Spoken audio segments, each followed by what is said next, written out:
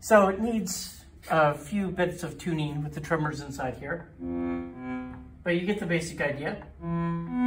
So this is the synthesizer my senior design team has been building.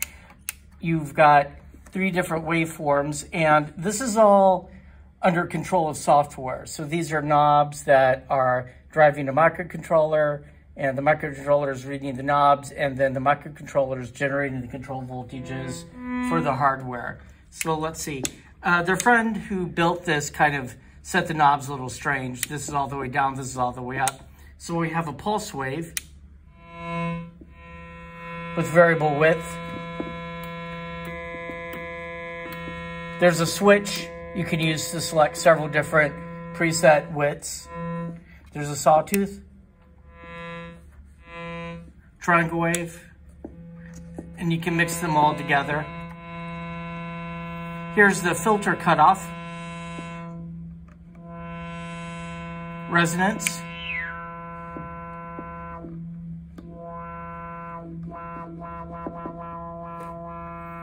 envelopes over here, and there's also a low frequency oscillator. This doesn't change cutoff, this actually changes pitch. This knob lets you select the shape.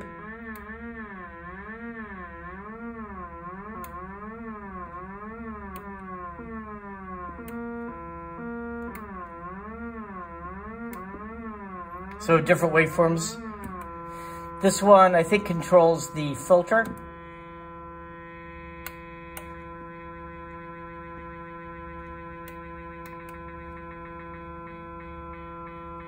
And volume.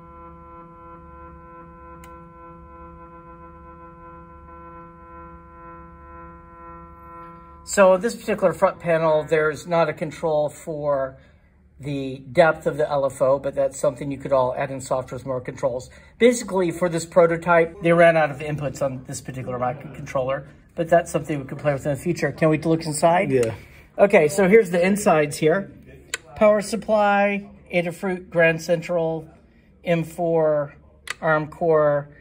This is the main analog engine, which is the main thing I wanted them to get working this semester.